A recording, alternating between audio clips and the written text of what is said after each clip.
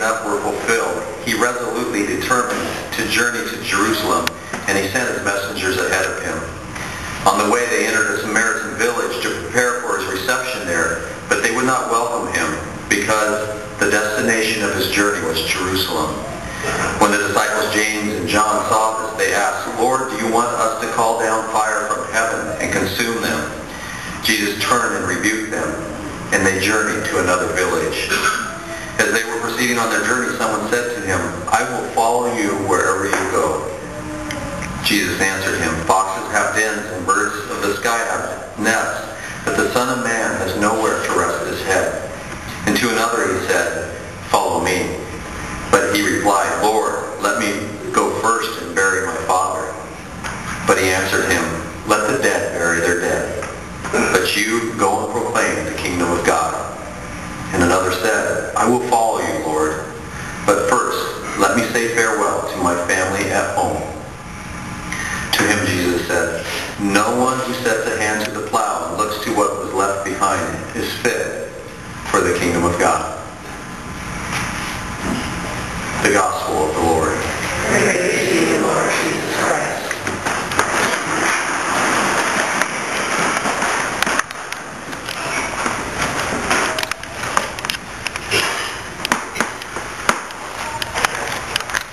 As most of you know, my dad is pretty much in full-blown Alzheimer's, so he's in a lockdown facility, but he still has his humor and is able to be lucid at times. So my brother was visiting him a couple weeks ago, and Dad's always saying, "I'm going to heaven, we're going to heaven." And my brother looked at him, he said, "Today?" He said, "Nope, Thursday." Still got his humor. Heard a story about a pastor in the Chicago area, had a true story, and at his grade school, Catholic grade school, he picked out about 4 or 5 or 6 of the 8th grade boys and said, "You're going to Quigley next year. You're going to Quigley. You're going to Quigley." And that's the seminary. So they didn't have much say in it. They just went off to seminary. Story goes that one of the persons that was relating the story, that the priest had just celebrated his 50th year of priesthood, he would get a sense that people were called to priesthood and said, "You're going to go to seminary." And that's kind of how God works if we let him. It's not like a negotiation. He just says, "This is what I want you to do. Do it. Follow me." And in the first reading, Elisha being called to be a prophet, he had 12 oxen. That's amazing. To have one, you're a wealthy man. He had 12. So that indicates the cost of following God. He was called to follow God as a prophet, so he had to leave those oxen behind. And in our following of God. And what does that following God bring us into? Which what I want to point to and talk about is freedom. What is true freedom? St. Paul says to Galatians, "Brothers and sisters, for freedom Christ has set us free. So stand firm and do not submit again to the yoke of slavery." So freedom, Christ has set us free. In our world, what freedom means is a lot of people want freedom from outside constraints. We want freedom from, like, the church is not going to tell me what to do, and nobody else is going to tell me what to do. That and tradition, no, not tradition. That won't tell me what to do. I will determine that myself. I will be in self-determination of how I'm going to live. But that's probably maybe one of the number one myths in our world that the world proposes, is that in freedom I will decide what that is. But as in biblical sense of freedom, God's already decided that. God is free. Free to love and to be loved. And he's perfectly free. There's no sin, no constraint. And freedom in the biblical sense means to know and to do God's will. Or we can say it, to do the good. Where does our unfreedom happen? It happens when like we cling to things, when we grab on and we hold on to that, and it's anything but freedom. We attach ourselves to something. So I just want to give us a couple of examples where unfreedom can happen. and then how God works with us in that to bring us from that unfreedom, or not experience His freedom. So these attachments. The first one I'll share with you is young man, knowing my experience, ready to get married, and so we were talking about that. And he was talking about his relationship with his dad, and his dad just wasn't present growing up. His dad was working, so he wasn't present. He wasn't a good dad.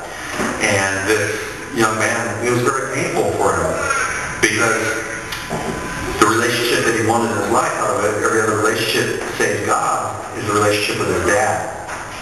So he knew that this was something very much going on in his life, and as he approaches his wedding day, he shared with me that, he's dealt with that anger, but mostly that pain, and he's come into a forgiving relationship and a much better relationship with his dad. And so kind of framing this in terms of his attachment, he had attachment to hatred and unforgiveness, and he had to let go of that if he wanted to experience true freedom in Christ. So he was attached to that anger and unforgiveness. And I just like to propose a little 3-step process that we can do for that. When you think about what you might be attached to that's not giving you freedom in your life. So he had to name it, he had to confess it, and then he had to redirect it by the director of all life, Christ. So he had to name his unforgiveness and his resentment, his bitterness, his hatred. He had to confess that to a priest and to other people, and then he had to redirect that. Now here's what the evil one likes to do. He likes to isolate. And so that we won't name and confess and redirect. True or false? You can be a good Catholic in isolation. And that's why we have this. That's why I'm encouraging us always to enter in more with each other. Because it's false if we think we can just keep quiet and not name and confess things to the priest and to one another, so that we can redirect in God's line. Another story, high school senior. Very, graduating from high school, very, very protected. Doesn't trust. So is attached to that sin of mistrust. Doesn't trust, doesn't have friends. She's built up a big wall around her. And she's graduated from high school but doesn't have friends. Just kind of at home. Kind of the way her mother was with her own life. Really good friends with her mother, but then that's about it. And so there was this attachment to not trusting in God, not trusting in other human beings, because you can get hurt, right? So why would you want to trust other human beings? It's something that's very real and can occur among us. So attachment was and is to not trusting, not opening her life to something greater than herself. Basically, she's her own person that she trusts, and that we know how feeble and mortal that is. So she's in the middle of that right now. So it's time for her to go off to college, right? So she gets together with mom and dad. I can't. It's just too much. Because she has no sense of self and no trust in anything, no growth. Very limited socially because she's never reached out and mixed it up and entered into the chaos of relationship and the vulnerability of relationship. So she is attached to mistrust and not trusting God and other people.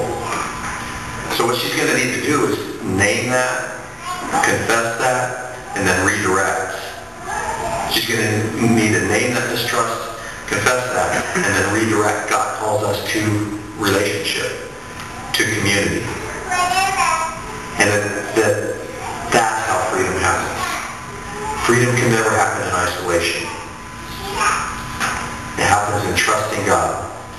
That as we trust God, that His love will be enough for us, and that we can love and be loved and take chances in our relationship with one another. So we know and we read from St. Paul, brothers and sisters, for freedom Christ has set us free. He wants us to be free, but we're not free if we have an attachment